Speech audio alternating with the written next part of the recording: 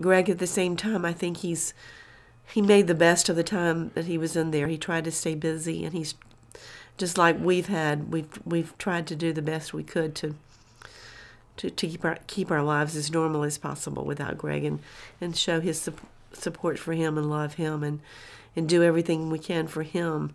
And and one of the big things, of course, is people that have passed away in our family that Greg was so close to, like uncles, and of course most of all his stepsister, who he was so close to.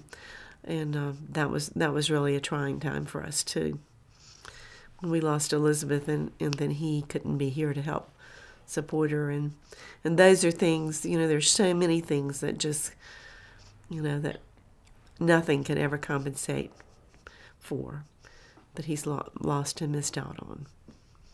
And I hope the people that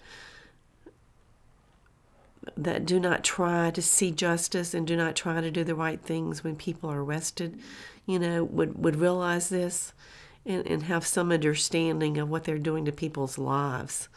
Maybe it makes their name look good that they have somebody on the book that's arrested, but they need to make sure they got the right person.